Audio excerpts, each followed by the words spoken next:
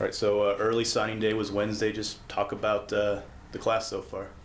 Well, we're excited. We signed 3 very good players that we think can come in here and really help us. We have 1 senior in John Bohannon, and so we have a lot of players that will be returning, but that following year we're going to be losing about 5 seniors. So these next 2 classes are so important. The players that we're bringing in this year we think are good enough to be impact players as freshmen and help us win.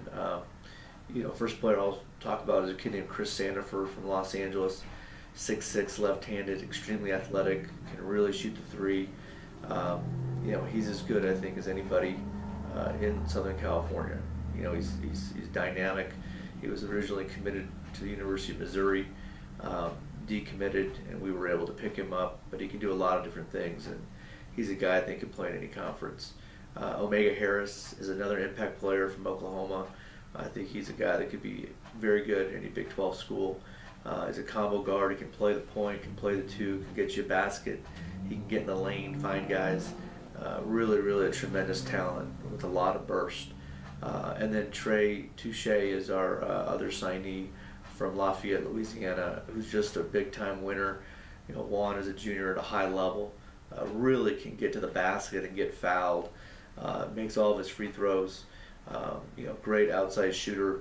And really is a guy that's a utility guy that can play the 1, the 2, the 3, can play anywhere.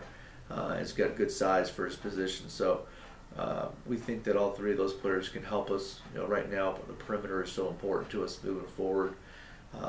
But we still could sign someone here in the early signing period. We're still considering taking a transfer player at mid-semester. And then depending on our needs, maybe taking another player even in the spring signing in April.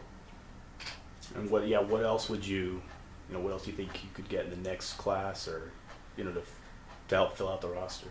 A lot of that changes. Is going to depend kind of on how the season goes. I think every day really your needs change. As you're evaluating your team, as potential injuries come up or whatever, you're always kind of looking to have a hand out there in regards to recruiting each position. But I'd say right now on paper in 2014, finishing this class is making sure that our perimeter is secured and make sure that we've got players that can play the point guard position for us.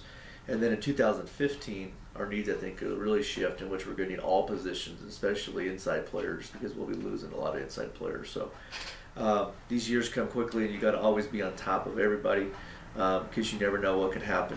And I've seen it for many years. Guys go pro, guys transfer out, guys get injured. There's a lot of things that can happen. So we've got to have a pulse on recruiting on a daily basis. All right, Coach. Perfect. Thank you. Thank you.